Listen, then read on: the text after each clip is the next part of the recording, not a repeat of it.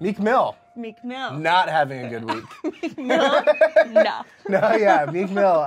Look at Jonathan Chabon's Instagram because that's food Meek Mill will not get soon. Yeah. Because he's possibly going back to prison if a judge in Philadelphia has anything to say about it. Yep. They revoked his probation. So he has been on probation since 2009. There was a drug and gun case that he was involved with. He has been on probation since then, and basically when you're on probation, you have to stay out of trouble. And what has he done? Repeatedly gotten into trouble. Now, here's the thing. I think it was 2016 or a few years ago, he got house arrest for, there was a drug test that I think he failed. He got house arrest for that. He got off house arrest, and he said, listen, I'm going to keep my nose clean. Everything's great. No problem. Judge said, great. You go on and do it. This year, he's been arrested twice. One for an alleged assault at an airport. The other one for reckless endangerment, I believe, when he was speeding. He was on like on an ATV flying down the street. Oh yeah, the ATV. Yes. Now here's the thing: both of those charges were dropped. He was not convicted of those, but the judge said just putting yourself in those situations, the arrest's enough that she felt violated his probation. So.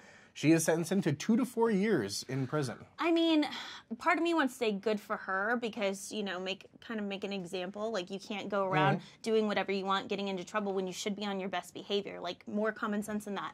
But part of it sucks, too, because the charges were dropped. So it's like... Well, to that point, Jay-Z came out this morning in defense of Meek Mill and said that it was very heavy-handed that the judge did that. I don't know. I mean, I understand what Jay-Z's saying. It's unfortunate it needs to have to go away, but... I feel from everything I've read so far in the case and everything I've seen that, and even the judge said that she gave him lots of chances. Like I'm sure she did. And he kept failing over and over again. So hopefully, now here's the thing: he's going to appeal it. You look very happy when you keep saying he keeps failing over and over again. Well, because I just like, okay, if I tell you what's in my heart, you might judge me. But in my heart, I will judge you. They will definitely judge you. I really don't like him because I never liked him with Nicki Minaj because Nicki's my homie.